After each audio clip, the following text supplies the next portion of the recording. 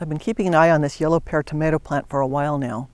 A few weeks ago, it was very vigorous, produced a lot of fruit for us, but over time, the leaves started to wilt, they started to turn yellow, they died, and now I see that the branches are dying too.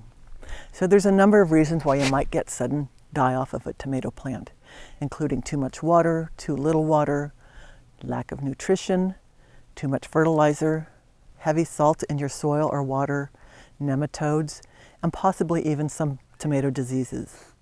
However, we don't get very many tomato diseases here because of our arid environment. But we do get something called tomato wilt diseases.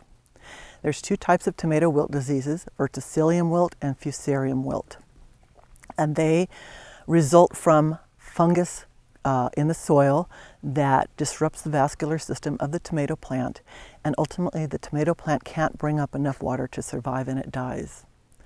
Verticillium wilt is favored by cool weather, and fusarium wilt is favored by warm weather. So that's what I suspect we have here.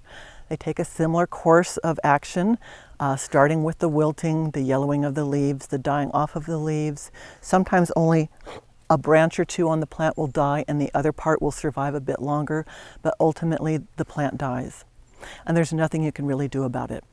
One of the obvious indicators is this sort of sunken brown marking along the stem. A lot of the stems have it. And if I cut this open, I will find probably either a dark brown center or hollow center, which tells me the vascular system is destroyed. So the only way to really prove it is to send it to a lab, but I've had this experience numerous times, so I'm pretty sure that's what this is. The only thing you can do is tear this plant out and throw it away. Don't put it in your compost because you don't want to contaminate your compost. Throw it in the garbage. And in the future, because this is a soil-borne disease, you don't want to plant any members of the nightshade family anytime in the near future. And again, members of the nightshade family are peppers, eggplant, potatoes, and tomatoes. The only thing you can do in the future if you want to plant in this particular spot, if you want to plant something from the nightshade family, is to purchase disease-resistant varieties, varieties that are resistant to this particular type of disease.